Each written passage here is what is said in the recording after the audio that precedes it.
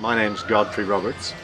I first visited Thailand in 1967, and when I came back to live a few years ago I was horrified at how long it took and how much it cost me to find out all the basic things and to make all the basic mistakes that I didn't need to make.